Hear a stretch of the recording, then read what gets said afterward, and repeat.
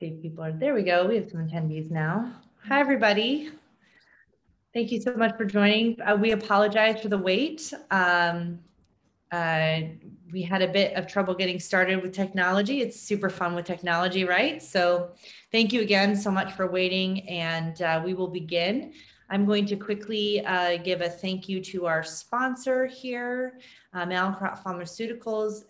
Thanks to their support, we're able to present this webinar, and we're here today with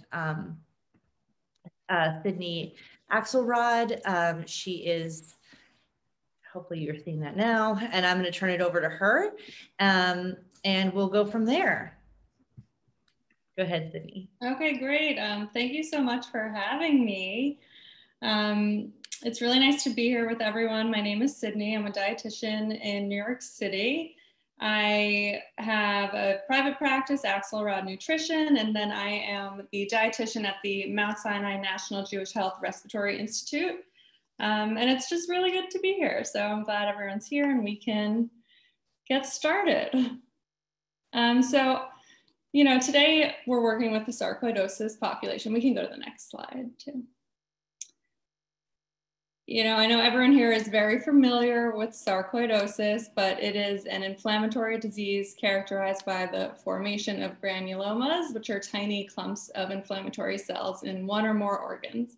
And this chronic inflammation can end up interfering with organ structure or function, and if it goes unchecked for a long time, can lead to permanent scarring. And it can affect any organ, you know, often the skin or the eyes, the heart, the salivary glands, but in 90% of cases, it is affecting the lungs, which is why I see a lot of it at the Respiratory Institute. So the prevalence in the US, there's about 150,000 to 200,000 cases, and worldwide there's 1.2 million people who are affected by sarcoidosis. Most of the people are between 20 and 40 years old, and in the US, it's predominantly African-American or people of Scandinavian descent.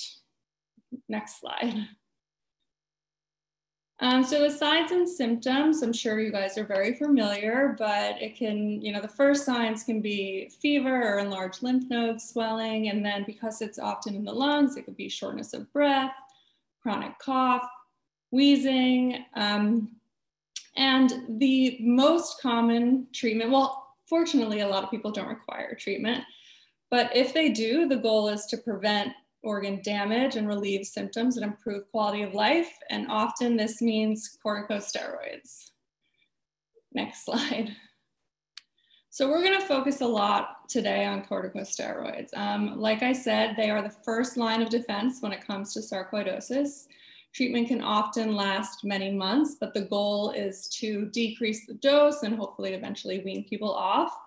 Corticosteroids are man-made drugs that are closely resemble cortisol, which is the fight or flight hormone in the body. It's produced by the adrenal glands and it's involved in immune function, the inflammatory response, blood pressure regulation, glucose metabolism, and insulin release. So given its function in the body, it's not surprising then that a lot of the side effects are related to those functions. So increased appetite, weight gain, and redistribution of fat, fluid retention and hypertension, hyperglycemia, and osteoporosis. So there are other side effects like mood swings or insomnia, but we're going to focus on the nutritionally relevant side effects today. They depend on the dose and the duration of treatment, but some of them can happen very, very quickly and with very low doses. And in the US, prednisone is the most common corticosteroid. Next slide.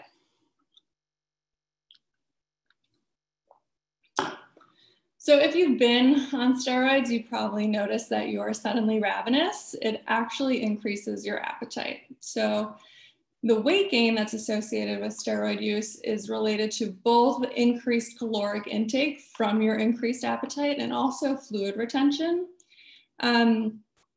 Cushing's syndrome, which is a redistribution of the fat in your body, is also really common. So not only do you gain weight, but you tend to gain it in specific areas. Maybe you guys are familiar with the term moon face. So that's like just in your face, then like the buffalo hump on the back of your neck, and then a lot of people complain about abdominal fat.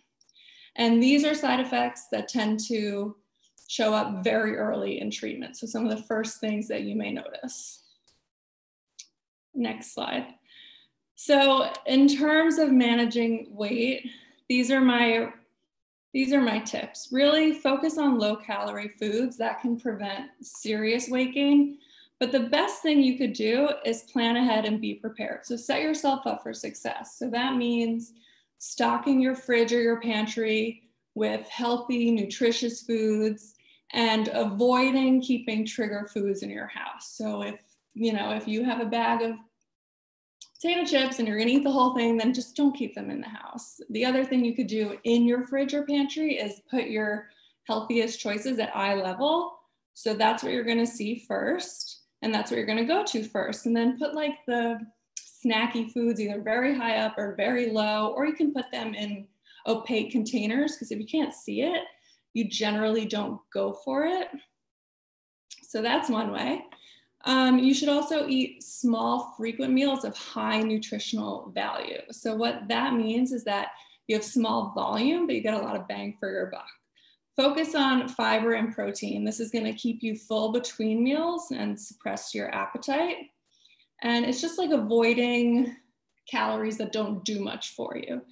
So that's what it means to be like a high nutritional value. So you could get the same calories from an apple and peanut butter as you could get from like a bag of Fritos, but you're getting so much more nutrition from an apple and peanut butter. So that's what you would want to be choosing.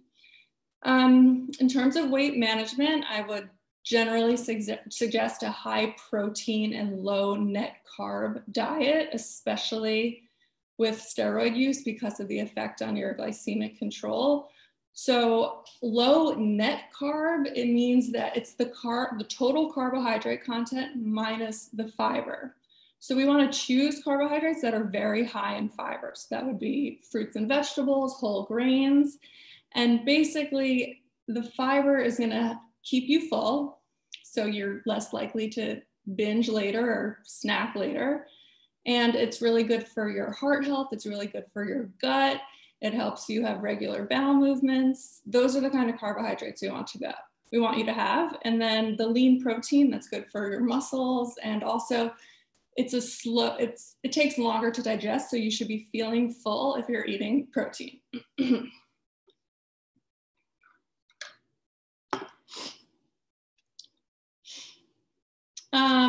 I also want you to limit added sugars and saturated fat. I think the easiest thing in terms of eliminating added sugars is to avoid calories in your drinks. So that would be regular soda, regular juice, regular lemonade or Snapple, anything like that, and then desserts. And saturated fat. So fat, in terms of your nutrients, fat gives you the most calories. So 1 gram of fat is 9 calories, but 1 gram of protein or carbohydrate is only 4 calories. So if you reduce your fat intake, you're going to reduce your caloric intake, and especially saturated fat. We just know that that's, it's not good for your heart. So if we're going to have fat, we want it to be unsaturated, but really we want you to watch how much you're having. Another serious tip is to drink plenty of water throughout the day. So a lot of the time we are mistaking thirst for hunger. So we end up eating even though we're really thirsty. So, if you just had a meal and you think you're hungry, then why don't you try drinking a glass of water and see if that sort of curbs your hunger? Because as long as we're staying hydrated, our meals should be filling enough that we're not snacking so much between meals. And then there's mindfulness. And mindfulness, I think, is really difficult, but it's what's going to be the best for helping you manage your weight if you're on steroids. Mindfulness means listening to your body and listening to your hunger and satiety cues. So hunger is different than appetite. Hunger is physical, like you physically feel hungry, and appetite is that you feel like eating. So you really need to figure out which one it is that you're feeling. If you're hungry, eat. But if you just have an appetite, then maybe you need to go for a walk or get involved in a book or, phone a friend, whatever it is. It's also important that to notice, like, when you've had enough to eat, stop eating. So you want to quit before you feel full or stuffed or like sick from overeating. And often that means slowing down, putting your fork down between bites. I usually encourage people to have, 75% of their plate and then take a break and then, check back, really see if you need that last quarter, because often we don't. Another thing with mindfulness is, you should be eating with utensils off a plate, like sitting down at the table, and really make that the primary thing that you're doing. So you're not also watching TV and then mindlessly just finishing an entire bag of potato chips, even though, you really want to be portioning them out first. Also, you can remove your plate when you're done eating. So you're less inclined to just, be part of the clean plate club. And then last but not least, and very important with this population especially, is to try to get some exercise. I would say at least 30 minutes 3 times a week, ideally more than that, but whatever you can do. And those tips in general should help you manage your weight. Okay, we can go to the next slide.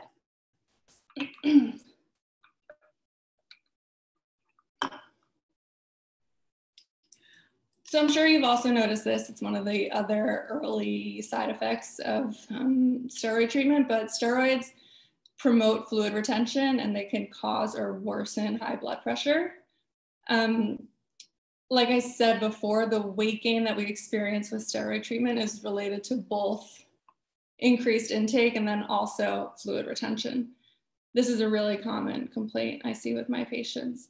What you want to do is reduce the amount of sodium in your diet. So when you eat sodium, you hold on to water. You guys have probably felt it before if you've ever ordered Chinese food or gone out and had like a very salty meal, that maybe your rings are tight or you have like indentations on your legs from your pants. It's the sodium, okay? So if you don't have high blood pressure, I want you having less than 2,000 milligrams a day. If you already do have high blood pressure, less than 1,500, what this means is to choose foods that have 140 milligrams of sodium per serving, okay? So that's why we have this nutrition label right here. The sodium's always listed, but I want you guys to be really careful with the serving size because the serving sizes, they can be deceptive. So if you want, just make sure that you're really only having 140 grams in whatever it is that you're eating, okay? Another thing you could do is just eat more fresh foods, fresh fruits and vegetables. They may have some sodium, but not a lot. Generally, anything that doesn't have a nutrition label is what I want you to be eating. Avoid processed, canned, and packaged foods, even though some of them say, that they're low sodium. Sometimes the marketing can be very confusing. So really look at the label and then as much as you can, just avoid it. Don't add extra salt at the table. And you can add flavor without salt. So you can try lemon juice or vinegar or herbs. And then just be extra careful at restaurants. You can get sauces or dressing on the side. And another way to help help with fluid retention is to eat a diet that's very high in potassium. So potassium can decrease sodium levels, and because it increases your urinary outputs, you can get rid of fluid. So the best sources of potassium would be bananas, oranges, potatoes, broccoli, tomatoes, raisins, squash, and prunes. The next slide.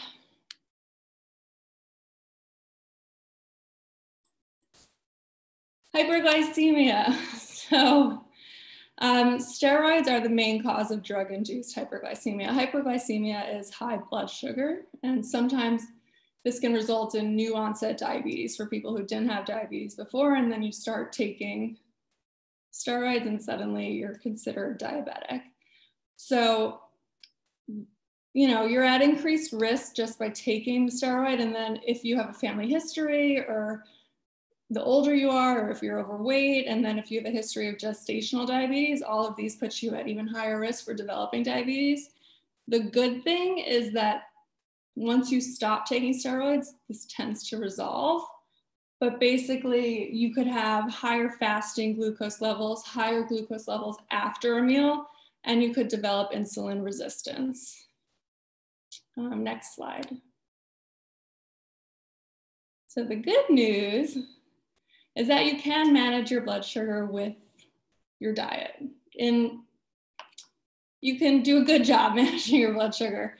That means eating a healthy and balanced diet. So carbohydrates are the food that affect your blood sugar. Carbohydrates are grains, fruits, vegetables, dairy products, sweets, desserts, stuff like that. So you'll notice the image here shows you complex carbs versus simple carbs. So for me, the easiest way to think about a complex carb is that it's the way it comes out of the ground or off of a tree, you know? So you'll see the sweet potato, and then the simple carb would be the French fry, because now this has been processed. So as much as you can, you want to stick to the real thing. Complex carbs, they just don't have the same spike on your blood sugar, and they're usually packed with fiber, other vitamins and minerals, and they're complex as opposed to simple. So the glycemic load is much smaller. In general, you should be limiting your carbohydrates to 1/4 of your plate. And we're gonna go over my plate, I think, a little bit later. Another thing is whenever you're eating carbohydrate, you should also be having protein and fat. This is just more of a complete meal, and the sugar, it's not going to cause like the spike in your blood sugar the way just eating a carbohydrate would. You also want to eat regular meals and avoid skipping meals. This is going to, you just want to be smooth sailing. So if you're skipping meals, you're going to drop, and then when you eat, you're going to spike. So you just want to have regularly timed meals, and then get regular physical activity, because physical activity can actually increase insulin sensitivity. Okay.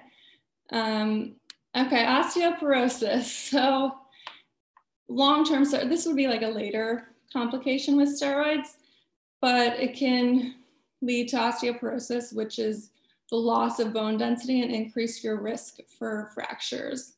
Now, this is sort of a tricky one with sarcoidosis just because of the calcium situation. So roughly 10% of sarcoidosis patients experience hypercalcemia or hypercalciuria, which is high levels of calcium in their urine or blood.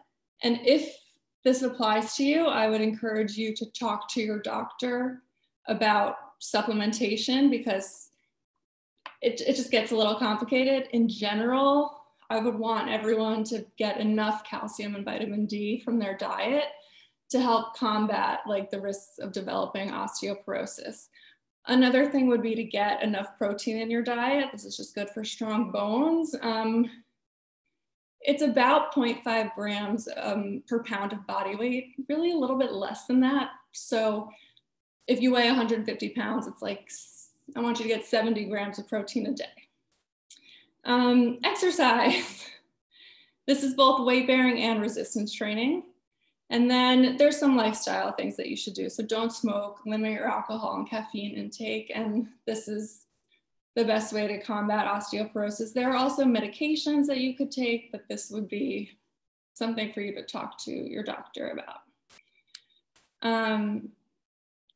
And then in general, aside from like the known side effects of corticosteroids, I personally think that this is the best diet for sarcoidosis patients, the anti-inflammatory diet. So certain eating patterns can lower the levels of inflammation in the body. And as we know, this is an inflammatory disease. The focus should be on whole, unprocessed foods, shared with friends and family, and whole foods, like I said before, is, as it came out of the ground. So the baked potato versus the French fries. Focus on fruits, vegetables, and whole grains. And here it's really important to choose a variety of colors. The more colors you have, the more vitamins, minerals, phytochemicals, and they all have different antioxidant properties. You just you just need to have a lot of variety. Like eat the rainbow is really the saying. You know, nuts, seeds, and olive oils are the best sources of fat. For protein, you want to do mostly fish and shellfish, though you can have moderate amounts of white meat, eggs, fermented dairy. Limit your intake of red meats and sweets. I know, like, you've all heard this before. So this diet, it's very high in fiber, it's high in omega-3 fatty acids. And then there's a lifestyle approach, you know, be active, get enough sleep, manage your stress, limit alcohol intake, and don't smoke.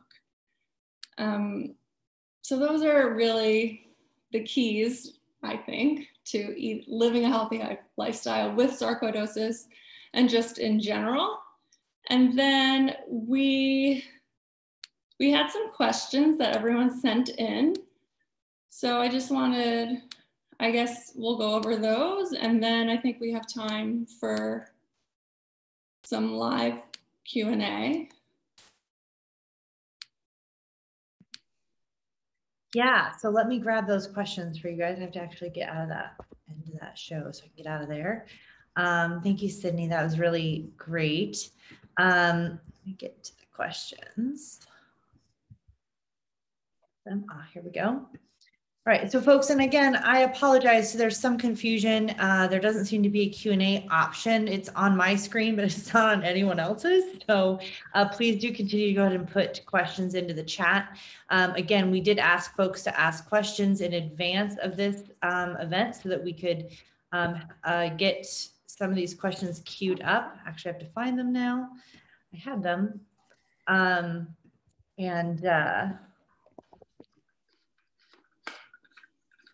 I have them too, if you want me to start. Oh, I got them now. All right, so our first question is, what is the best diet to follow? What are the best anti-inflammatory foods, and can one diet limit or stop episodes or flares? Right, so this is sort of what we just finished on, and this was the most common question that we got. There isn't one specific diet, but in general, I think an anti-inflammatory diet, which is the closest to the Mediterranean diet, is the best option. The Mediterranean diet is linked to lower overall levels of inflammation, and it's considered protective against many chronic health conditions, including cardiovascular disease, type 2 diabetes, Alzheimer's and Parkinson's, and then certain cancers. In general, this is the healthiest way of eating, in my opinion, and in the opinion of many other registered dietitians. It's plant-based, not exclusively plant, so there's room for animal products.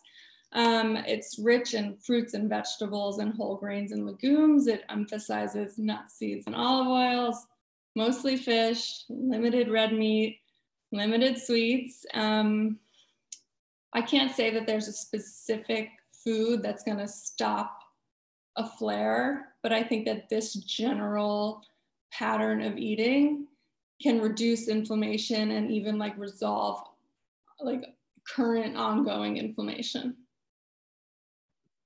Thank you. And the next question is, what's the best snack for energy to avoid an afternoon slump? Well, snacks are a key component of a healthy diet, I think, but not all snacks are created equal. So the key for snacking, especially if the goal is to avoid an afternoon slump, is to choose nutrient-dense foods rather than foods that are high in sugar. For me, the equation is protein plus fiber. So that's what's gonna, I think, get you, one, energized, and two, it's gonna keep you full. So it's gonna hold you over until dinner. So you should be thinking like an apple or celery with peanut butter. So you get the fiber and then you get protein and fat. Or a Greek yogurt with berries, or pineapple and cottage cheese, or, you know, veggie sticks and hummus, almonds and a string cheese. That's really what you should be thinking, and avoiding anything that's just a simple sugar. Thank you. That actually sounds good. I want to eat that now. And so we actually have a couple questions about calcium. So we did have a question that was a registered question: should calcium be avoided? We also have a question around calcium supplements seem to increase cardiac issues. do fortified foods use the same type of calcium as supplements do? So I don't know if we can kind of combine those two questions there. We'll combine them. I'll do my best with the second one. So should calcium be avoided? It's really just case dependent. If you don't have hypercalcemia and you don't have hypercalciuria, then no, you shouldn't avoid calcium. And in fact, you should make sure you have adequate amounts in the diet because it's going to, help you deal or combat osteoporosis. If you do have hypercalcemia, just talk to your doctor. And if there's a dietitian in the practice, you should probably talk to them. It's complicated in sarcoidosis. And then, can you repeat the second half of the question? Yeah, so the person was asking whether or not calcium supplements uses. So the question is, calcium supplements seem to increase cardiac issues. Do fortified foods, like calcium fortified foods, use the same type of calcium as calcium supplements do? I'm really not sure. I think, first of all, I'm not aware of a correlation between calcium supplements and cardiovascular issues. So I really can't speak to that. And then in terms of the fortified product, I think the supplement, the best thing you could do would be to look at the ingredient label. Not every supplement is the same. There's like calcium carbonate, calcium acetate. There's a lot of different types. I would just say, check the ingredient label. Sorry if that's not super helpful. I'm just not so positive. That's okay. I guess we're still on calcium. Actually, there's another question around what's the best type of milk to drink? And is it true that a person with sarcoidosis cannot drink milk even if it's 2%? So again, it's the calcium issue. If you have a calcium issue, you should talk to your doctor. If you don't, then milk is generally a good source of calcium and vitamin D. What's the best type to drink? It's really up to you. It's what you like and what you tolerate. So cow's milk is the best source of protein in terms, you get 8 grams of protein and it's a really good source of calcium and vitamin D, but it contains lactose. So if you're lactose sensitive, you should be finding an alternative. Soy milk is probably the closest thing to cow's milk in terms of protein content. It has about 7 grams of protein per cup.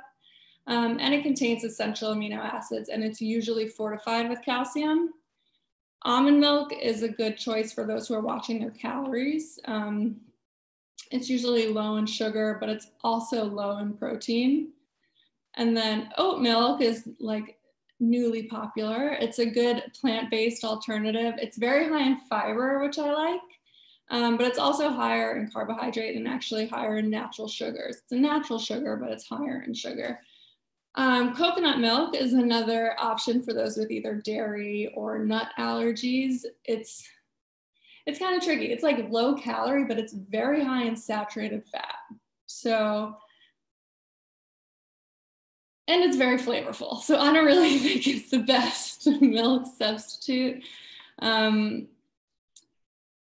Really, it's up to you what you like and what you can tolerate.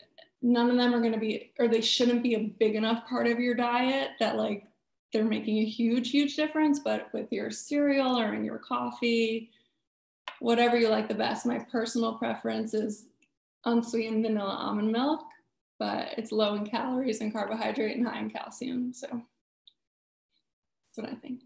Thank you. I'm a fan of almond milk too.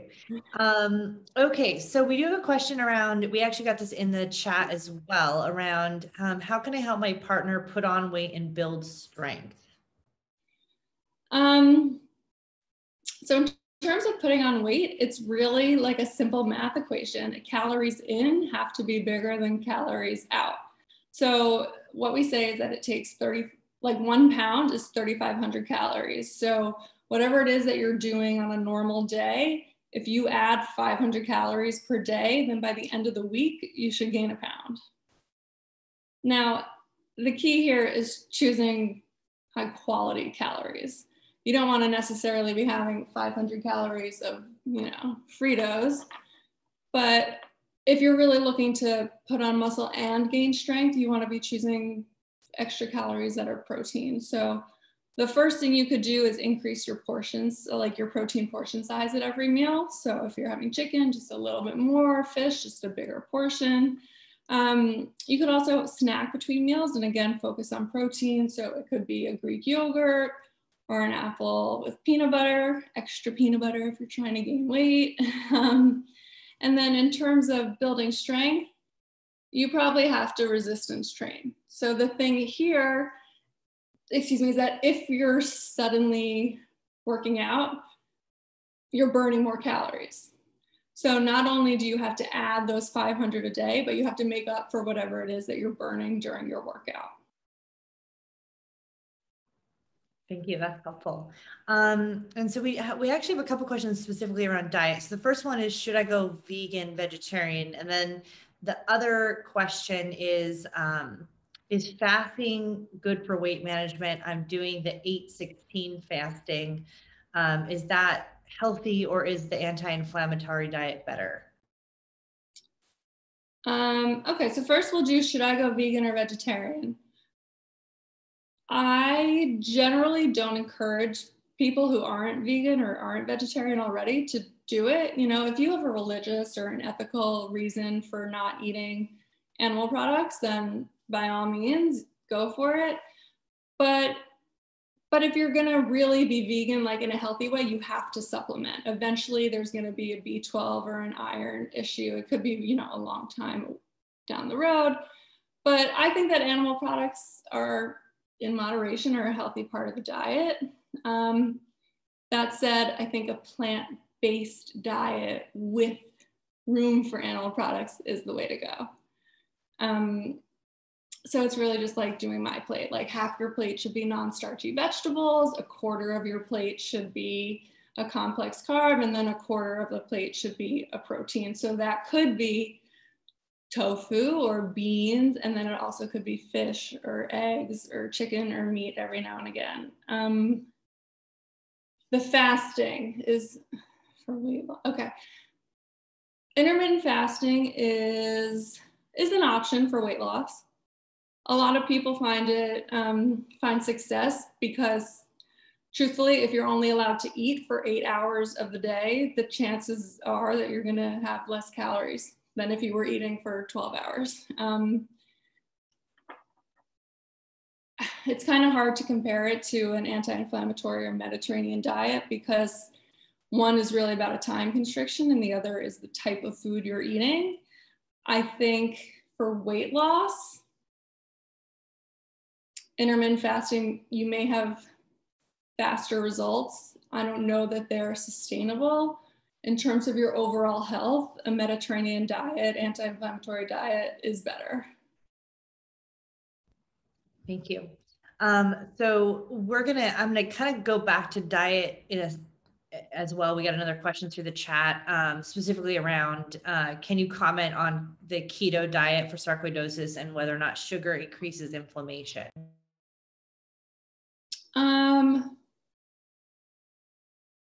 Sugar is linked to inflammation. So I would say having simple processed sugars, sweets, desserts, anything like that, they're inflammatory. So I would say avoid it as much as possible. In terms of the keto diet and sarcoidosis, the ketogenic diet is a diet that is really used to treat epilepsy. And in that respect, it's amazing. It really is amazing that you could be off anti-epileptic drugs and seizure-free by your diet. However, the ketogenic diet is very high in fat. So if you're not using it to treat epilepsy, I generally don't recommend it. I think you start to run into cardiovascular issues. That said, avoid highly processed sugars because it is inflammatory. Thank you. And then we have a follow-up question around the gaining weight and building strength. The question actually is around what can you do about fatigue as opposed to strength?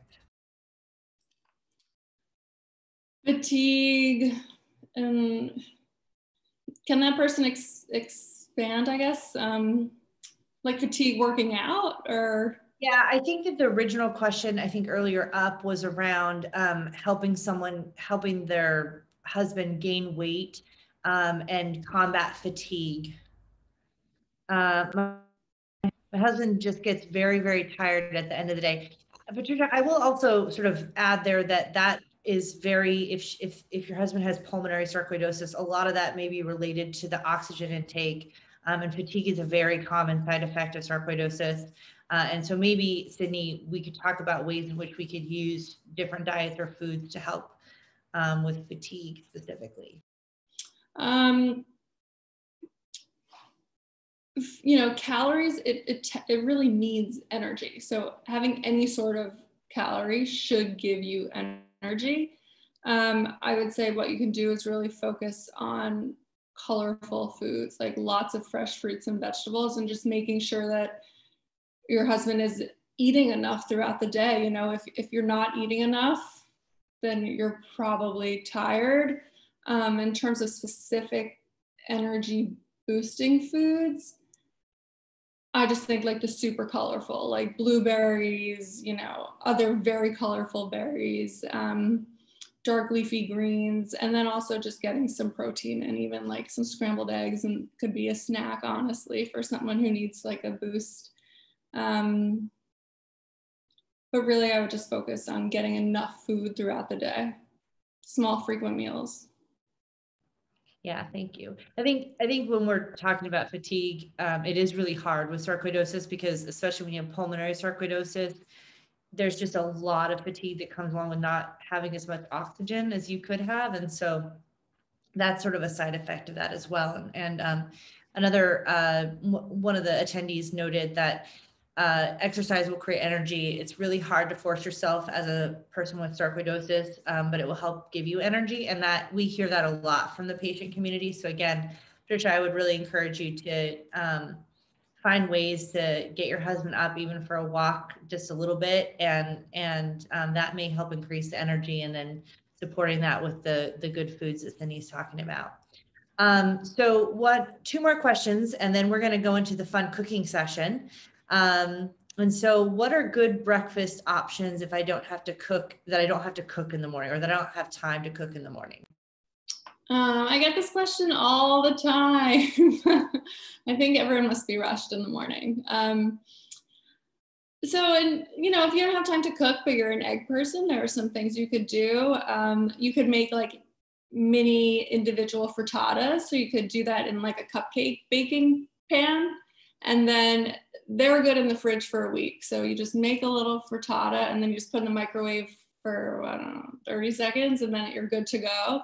So you get a nice warm egg dish, and it took relatively no time. You would just do that like on a Sunday.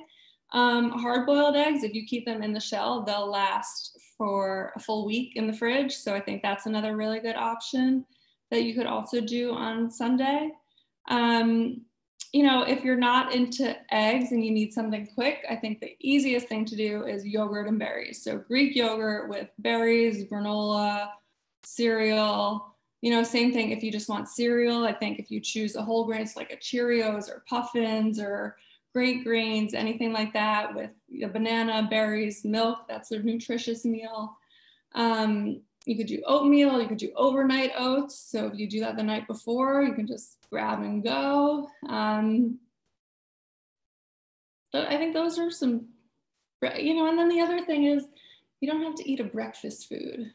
So if, you know, you could eat whatever you want. Some people like to have pasta for breakfast. So if there's anything else, you know, you could do cold cuts and a piece of fruit, anything like that.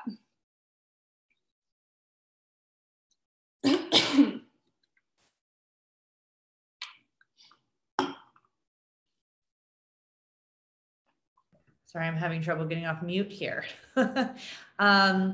Okay, so our final question is eating organic meat better than non-organic meat? So the biggest difference between organic and non-organic is the price. So if the price, you know, you got to do what's best for you. And I don't think any of these things are going to, you know, be what kills us in the end. Sorry, but the price is the biggest difference. If price is not an issue, I'd say the best you could do is buy grass-fed. You know, you are what you eat, so you are whatever the cow is eating. And that would, you know, ideally you would be eating from a cow that has been, you know, free range, cage free, living on a pasture, eating grass, like not confined and in an industrial farm where they're eating a lot of like corn and soy. So in general, I think free range is the best. Grass fed is the best, followed by organic. There's the labeling laws are a little bit different in terms of, you know, antibiotics and hormones and how they're raised. But again, it's about whatever your life permits. In general, I personally, I would choose to spend my money on grass-fed, high-quality animal products as opposed to organic produce. Great, thank you, Sydney. I kind of lied about the last two questions. We actually do have two other questions. I'm sorry. I did promise people earlier that I would get to this question. The first one is around folks who are on Remicade type infusions have trouble with fiber. And there's a question about that, and I need to find it. Oh, sorry, methotrexate. So what happens with methotrexate and or infusion? Fiber is an enemy, and there are times when I can barely get down a cracker. Sometimes only toast will help. I'm not sure. And if you can expand on that a little bit about like the question around fiber, is it just that the infusion makes you feel sick and you're trying to figure out what you can eat, or is it specifically fiber, foods with fiber in it, or, you know, that's causing the problem? And then while she's adding that, we have a question around nightshade vegetables and whether or not they're safe for people with sarcoidosis. So the nightshade thing, I think that they're safe. It's really more of a tolerance question. So some people either have like,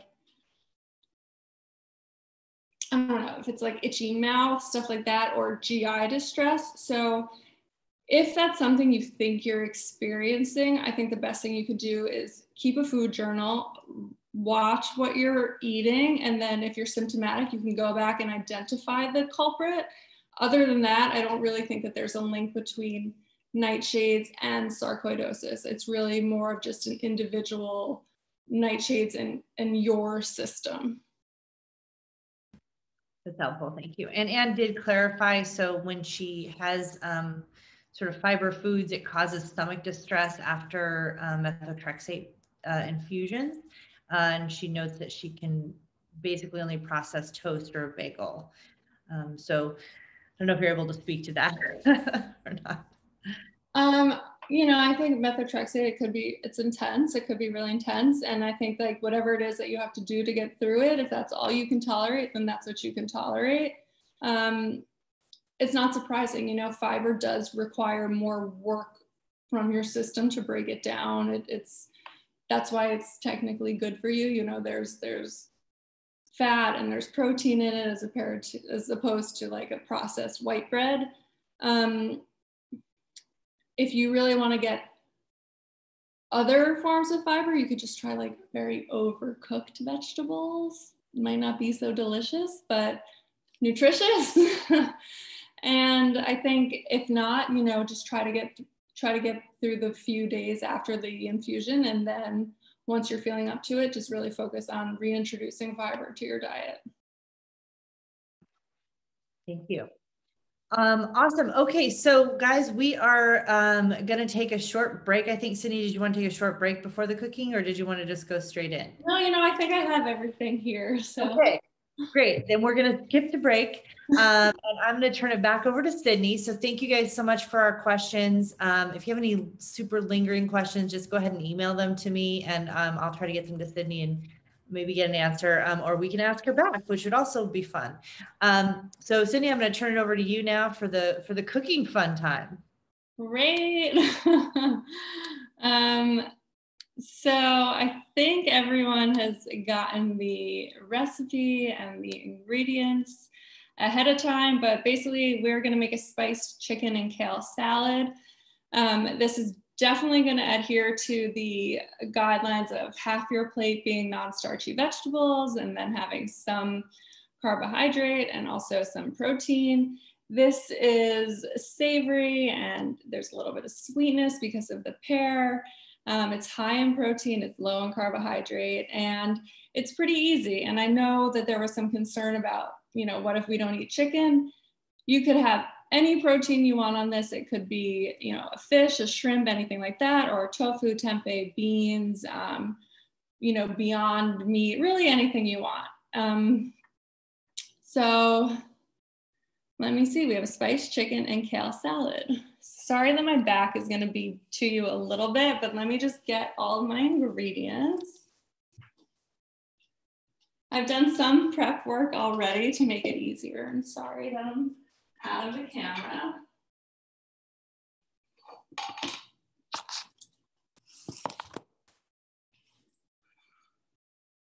So the first thing that we wanna do is gather all of our fresh ingredients. So I have kale, I have a bell pepper, a pear, and I just wanted to wash and chop everything up already. So I've done a lot of the kale, and then I have some here. I just want to show you what I think is the easiest way to get it off the vein. You literally just hold it and then pull it right off like this. So now we have the stem off of here. And kale is a really good choice, especially for a make-ahead salad, because you can dress it and it doesn't get soggy. It honestly just gets tastier. Kale is, as you can see, a very dark leafy green. So it's very nutritious. It's high in iron. It's high in calcium, actually. And it's just hearty and it lasts a long time in the fridge. And it's good for salads, it's good for soups, smoothies. I think pretty much everything. So we have some chopped kale, and we're just gonna leave this in a bowl over here. And then, we talk about having color. So we have a bell pepper, and I've already cut it up so that it was easy for you guys, but this is another thing. If you're someone who likes to snack while you're cooking, having a sliced pepper is a very healthy snack, very colorful, sweet, crispy, crunchy, high in vitamin C. They're really good for you. And then we also have our sliced pear. So this is more crunch, it's sweetness for the salad, a new color, so new phytochemicals. And we have all of our fresh ingredients ready to go. Okay, so now we have our marinade. So I have salsa verde. It's a green salsa. I was unable to find fromage blanc in the supermarket, so I used Greek yogurt. It's just gonna be slightly more sour, but also probably lower in saturated fat. So Greek yogurt is a really good substitute for pretty much anything that it looks like, especially sour cream. So I'm gonna mix these up.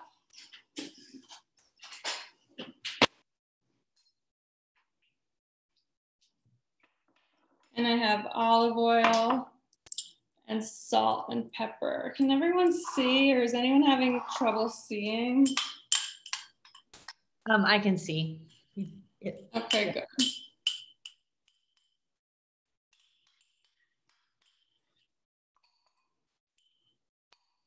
I'm not measuring my oil, but you get the idea.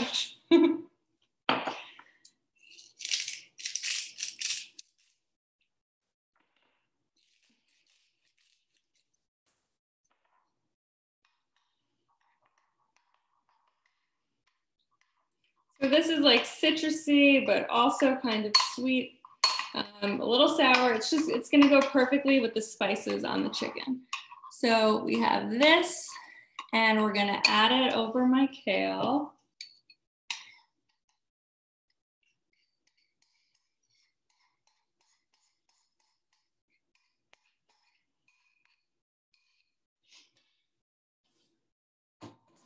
just let this marinate while we do the rest of the cooking. And like I said, my favorite, honestly, my favorite thing about kale is that it can hold a dressing. So even if we don't use all of this for the salad, this will taste good tomorrow. It'll probably taste good the next day. Also, kale just is really good at that. So we will now just let this marinate. And I don't know if anyone is cooking along, but if you are, you know, no rush. I cheated and prepped a little bit ahead of time. But here, so we're good to go.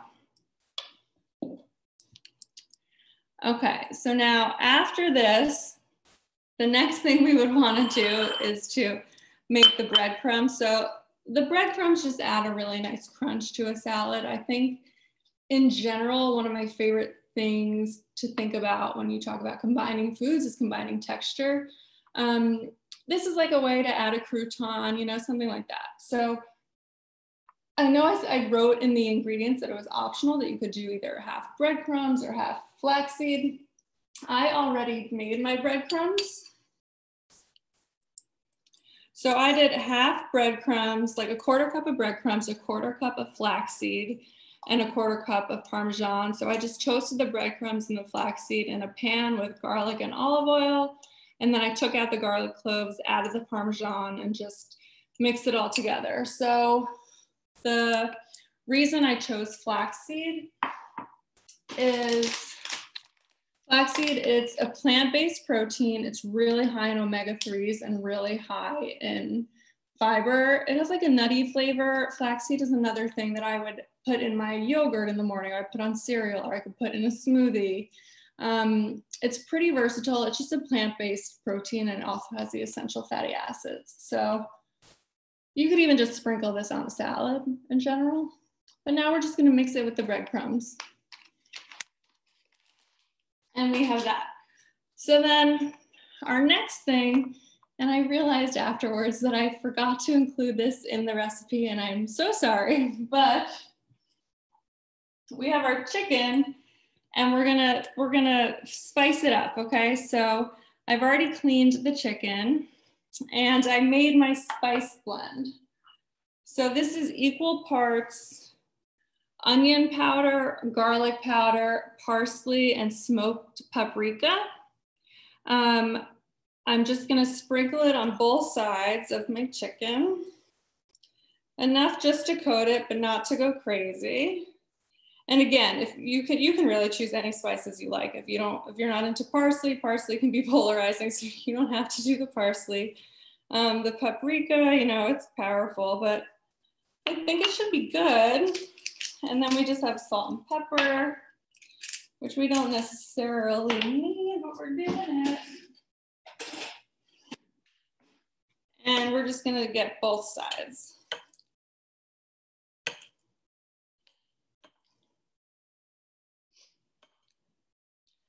Again, anything, you know, it's your choice. You could use the same kind of spices on shrimp or on plain fish, on tofu. I think if any of you are the vegetarian vegans in the group and you're using tofu, you're probably better at telling the group what the best spices are. But now here we go. I think for me, this is enough spice to start. And then what we're gonna do, and I don't know, can everyone see my stove? Yeah, we can see it. Okay, good. So we'll just let the stove heat up. We have oil. Ooh, sorry. If anyone has questions while we're just letting this heat up, you can type them in. I guess we could answer them.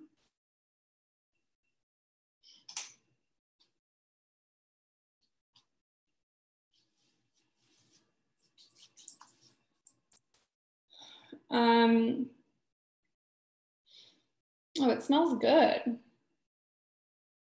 I'm excited. Is anyone cooking along, or is anyone going to try the recipe? Maybe we had some issues getting the recipe. Yeah, so it looks like if you registered today or like late last night, it's possible that we didn't get the recipe out to you because it went out earlier in the day on Friday. So we will send it out. Someone is asking, can you use chicken thighs? You can use any protein you want. I chose chicken tenders just because they're easier to deal with. Any protein you guys want. Chicken thighs are great. They're extra juicy. So I think another really good choice. Oh, and we did have a question around, can we get an updated recipe with the spices? Sure, I'll definitely send it to you. I can also just tell you what I did. It was equal parts. It was a teaspoon of onion powder, garlic powder, smoked paprika, and parsley. So 1 teaspoon of each, and I just mixed it together. But I can send out an updated recipe. Thank you. We did have a question around, what are the ingredients for the dressing? Again, I believe it was salsa verde and Greek yogurt. Yeah, so the listed ingredients for salsa verde and fromage blanc, I couldn't find it in the supermarket. So Greek yogurt is a perfect substitute for fromage blanc. It's slightly more sour, but healthier and tasty. Okay, I think my pan is hot enough.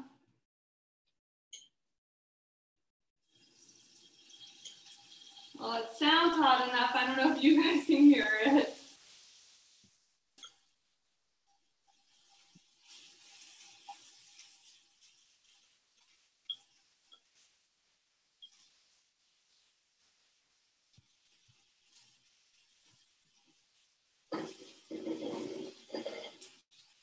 So now we're just gonna let it sear like 3-4 minutes on each side.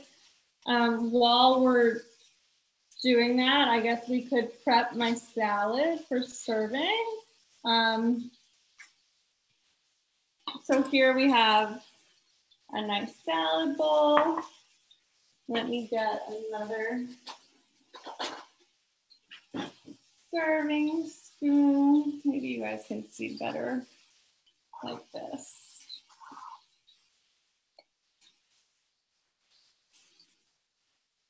So it's really hearty. I think it's gonna definitely keep you full, but mostly greens. Now we can add the diced peppers to it, get some extra color and crunch. Sydney, we do have a question that came in. Are low-calorie sweeteners such as stevia a good alternative to sugar? For weight management, yes. They're calorie-free. The reason they're calorie-free is that we actually can't digest them. So like we don't absorb them. So you taste the sweetness and then they just pass through your system. You know, artificial sweeteners or sweeteners like stevia, they're calorie-free, which is good, but it's still like an added sweetness that we don't necessarily need. I would say just try to limit it, you know. 1 packet in your coffee is probably enough. There is some concern over the effect they have on your microbiome, and that's like a new area of research that's really, really getting popular. My personal preference is Splenda, just because I understand the science more, and there's some questionable research about the stevia plant versus stevia extract. In general, you're never going to consume enough that it's an issue. So they are generally regarded as safe and they don't result in weight gain. So for weight management, definitely a better alternative to sugar. Thank you. We do have another question too around, I've heard raw kale is harder on the digestive system than cooked kale. Do you recommend sauteing kale as an option? It's definitely harder on the GI tract. Definitely. If it's tough for you, you could totally saute it. I didn't saute it because I want mine to be like cold. You can also substitute any lettuce that you want. If you want to do spinach, arugula, romaine, mixed greens, watercress, anything like that, whatever salad base you want to use is fine. If you do want to use kale, but you're concerned about how hard it is, you can try sauteing it and see if that's better. It's still just as nutritious. Thank you.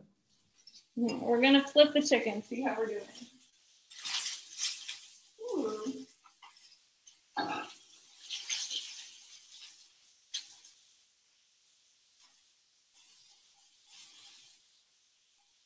So it has a nice brown. It really smells good. I wish you guys could smell it. But it really looks good. I think we're gonna almost be ready. I'm just gonna show you, we have our salad here going again. I'm gonna put in my pear slices. I think pears are such a good salad ingredient. They just, the sweetness, the crispiness, it's just great. Oh wait, we'll go back because now I'm gonna add some of the breadcrumbs.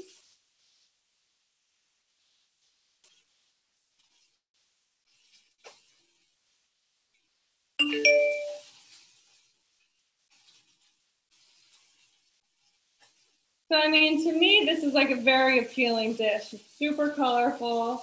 We have contrast and flavor and texture. It's gonna store well if you don't finish it.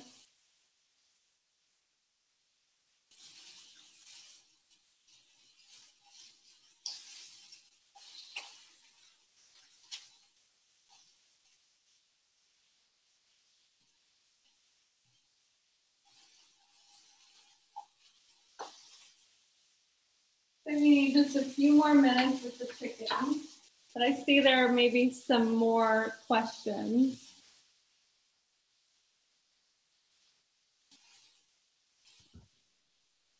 Yeah, so Nancy asked if you can include the way you prepared the breadcrumbs and what you used in the, for the updated recipe version. Sure. I mean, I can tell you, but then I'll send an updated recipe. But the breadcrumbs, I use a 1/4 cup panko breadcrumbs, a 1/4 cup of the ground flaxseed. So this, and then I had 1 garlic clove that I just smashed. And I put olive oil in a pan, such like this, just heated it up. And then I just toasted the garlic with the breadcrumbs and the flaxseed. And I toasted that just like until, you know, you could smell that it was getting very flavorful and like it was starting to brown. And then once it was brown, I poured the breadcrumbs and flaxseed into a bowl, discarded the garlic and added a 1/4 cup of Parmesan cheese and just mixed it all together. Thank you.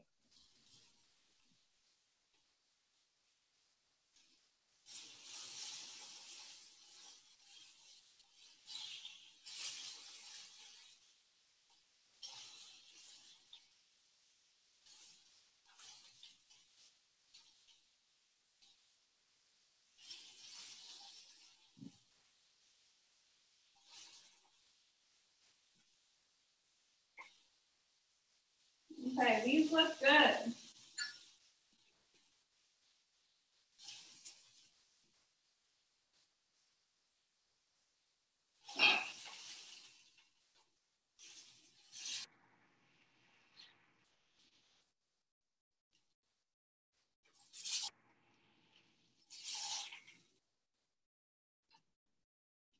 Okay, I'm just gonna slice it and then I'm gonna put it on the salad and show you guys what we're working with here. But this is part of why I like the chicken tenders. They just cook very quickly. But everything smells so good. And it was so easy. And while you're chopping, we have 2 questions that came in. The first one is, what is the best temperature to cook the chicken if you have an electric stove versus gas? I did it on like medium-high heat. If you have a thermometer, you could always just put a thermometer in the chicken. You want the chicken to be at least 165 degrees to know that you're, you know, getting rid of any possible bacteria that could be in it. Thank you. And then we have another quick question around, what are your thoughts on goji berries for smoothies, salads, etc.? I've heard they're good for you, but I've also heard that they're bad. It has been a long time since I've looked up goji berries, so I'm not so sure. I would need to get back to you on it. I'm sorry. Okay, No worries. I think that's perfectly fine. And then we have another question around, are probiotics like kefir anti-inflammatory? I know they are good in terms of gut microbiome.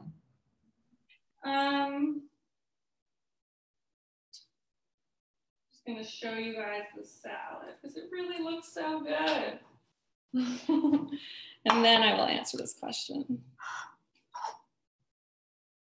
So this looks like a really complete meal to me. You know, the chicken, you could say it's roughly a quarter of the plate. And then we just have carbohydrate in the form of the fruits and vegetables and the breadcrumbs. I think we have a really good crunch. You can see the chicken, you know, it's browned on the outside, so we're gonna get crunch there too, but it's also cooked through. This is what it should look like. So I hope you guys see how easy it is and you know, that you're eager to try it as well. In terms of kefir and anti-inflammatory diet, I mean, it's a fermented dairy product, so I do think it would be included in a Mediterranean anti-inflammatory diet. The probiotics are great for your gut. Definitely something that you should, or if you already do, continue to include in your diet. Awesome. Thank you so much, Sydney. And that salad does look awesome. I'm not even a meat eater, but it looks amazing. And so I hope everybody had a great time with this. And again, thank you so much for your time and your just wealth of information. I'm sure we'd like to have you back sometime. Yeah, thank you so much and have a great rest of your weekend, everybody, and have a great rest of your weekend too, Sydney. Thank you guys. Thank you so much for having me. It was honestly a lot of fun. So if you'll have me back, I'll come back and I'll send you an updated recipe with, you know, all the steps and everything. Awesome. Thank you so much. Have a great weekend, guys.